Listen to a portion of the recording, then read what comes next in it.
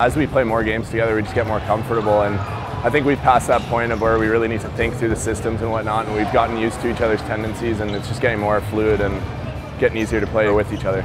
It's been great so far, and just the ability to have the confidence to pass it out as well. Like, it's an inside-out kind of game, whether or not I have a shot in the post or not.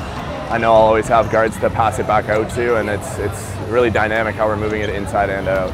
It's going to be physical all the way through. I know we have a tough matchup tomorrow with the physicality, and they're a lot bigger as well.